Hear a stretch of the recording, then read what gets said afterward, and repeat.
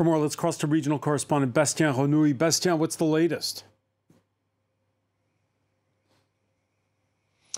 Good evening. Well, I can tell you that the fighting continues at the moment in Khartoum. I was on the phone with a doctor living in the city of Bari. It's located just on the opposite bank of the Nile. It's also called Khartoum North. And she was saying that she could still see planes in the sky bombing several parts of the city, that the army believes that they are belonging to the Rapid Support Forces. But she was saying that the Rapid Support Forces members are in the streets. They are everywhere in the neighborhood, that they are controlling many streets around, that it's still impossible to leave her house, and that the army is bombing several areas that are belonging to civilians. And she was wondering, why are they targeting civilians' neighborhood instead of targeting the Rapid Support Forces members living in the streets? That's a question that many people are asking. When I talk to them in Khartoum, they are very worried at the moment because they see that more and more civilians' neighborhoods are being targeted by the airstrikes. So you understand that the fighting in the capital city continues tonight, especially in the city center close to the presidential palace, where the fighting has been very intense all day long. So millions of people are still stranded in their apartments in Khartoum without water, without food, without access to electricity for some of them.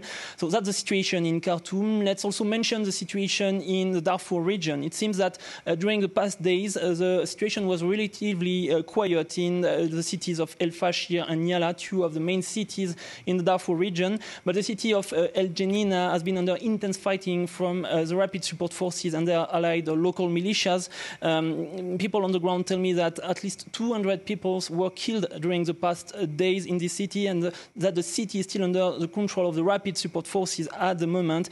Thousands of civilians would like to escape to reach the neighboring Chad, but it's not possible at the moment because the roads are under the control of the Rapid Support Forces. So many people are still stranded within the city. So you understand that tonight the fighting continues in several places around Sudan.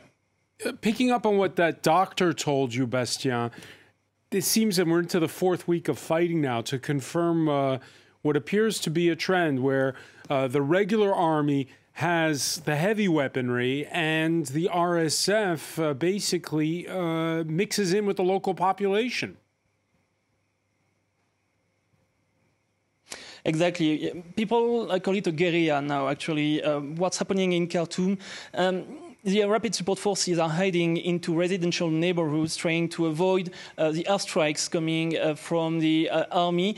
They're firing back with anti-aircraft artillery, but it's still very difficult to understand what exactly the situation is on the ground, given that both the army and the Rapid Support Forces are actually in a communication war at the moment. They're both publishing statements, conflicting statements, saying that they are in control of these buildings, this institution, this area of Khartoum. And then the other published another statement saying the opposite. It's very difficult to understand what exactly the situation is on the ground. General Hemeti said yesterday that he believes that he can win this war, that his troops are powerful enough to beat the army. But in another statement, the army said that it had reduced the number of men of the Rapid Support Forces by at least 50%. So you understand that it's very difficult to understand exactly what's happening on the ground, either in Khartoum or in Darfur or in North Kordofan. The situation is very difficult to understand. Yes, South Sudan announcing that another ceasefire, this one promised for 7 days, to go in effect from Thursday. Yes, and it's very difficult for civilians living in Khartoum and in many other places in Sudan to believe that there will be a ceasefire coming anytime soon. They say that they cannot trust the military anymore.